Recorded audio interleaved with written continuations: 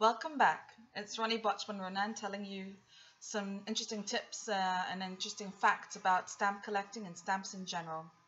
So today I'm going to tell you about the 4 different types of categories of stamps. They are generally, when stamp collectors talk about the different types of stamps, we talk about the 4 major categories.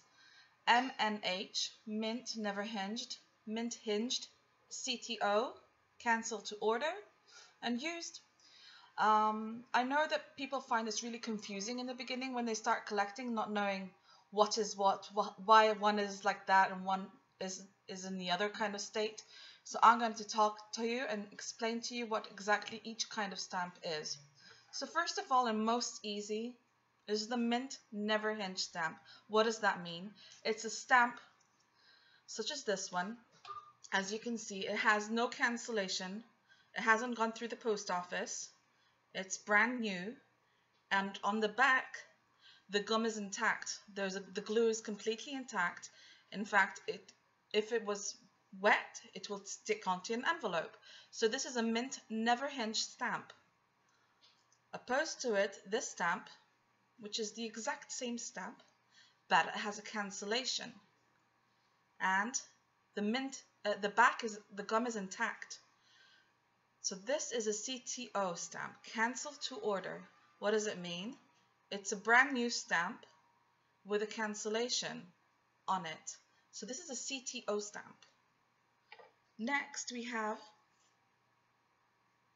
a used stamp. That's pretty simple. It's just a stamp that has gone through the post. It's been mailed. It's been cancelled in the post, and the back has no gum. So this is a used stamp. You cannot reuse it. The gum is gone and it's cancelled. And finally, we have a stamp which is mint hinged. What does that mean? This is a rare kind of stamp. It's a kind of a mixture of a stamp. What does that mean? It's mint. It's got no cancellation on it on the front of the picture.